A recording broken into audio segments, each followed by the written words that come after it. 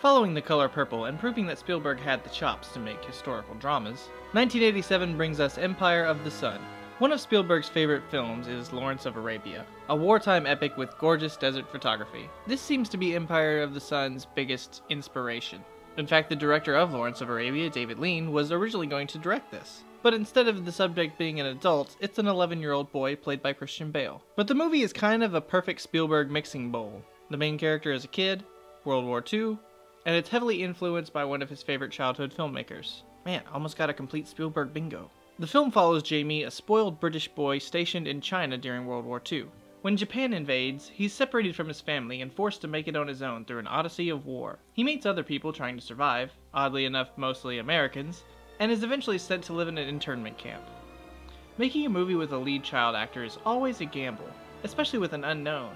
But luckily enough, Christian Bale gives a terrific performance for one so young, and to carry a 2-hour-plus film, and he's in every scene.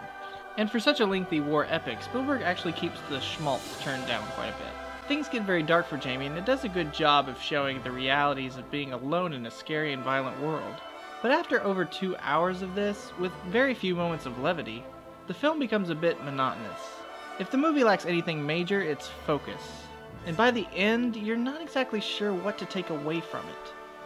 Other than it's terrible that any child should have to grow up this way.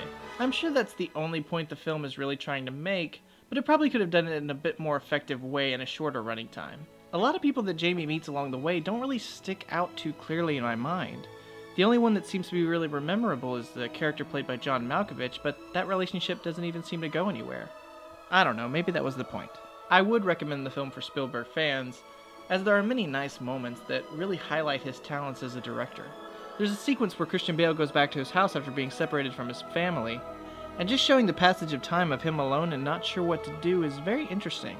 Also, if you just can't get enough of World War II movies, or if this angle of the war interests you, you should find a lot to like about it. But it's not difficult to see why it's sort of a forgotten Spielberg film.